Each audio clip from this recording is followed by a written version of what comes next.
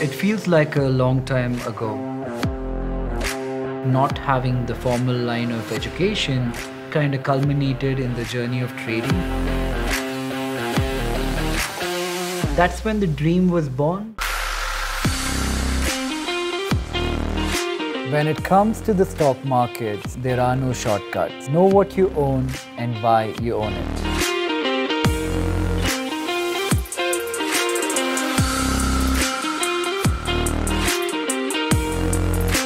No one method of investing is better than the other. The power of compounding is something which is lost on many people. The key here is to make a consistent return for a prolonged period of time.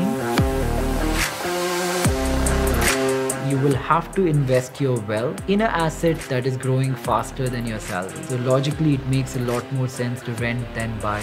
There has been a debate which has raged on for many decades about which form of investing is better.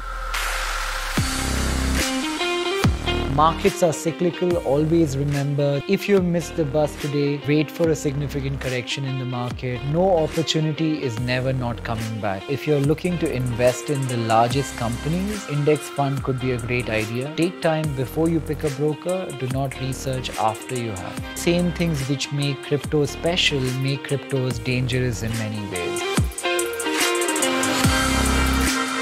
If you give it enough time, the journey is truly rewarding. I hope this course begins your journey of wealth creation. See you guys in the markets.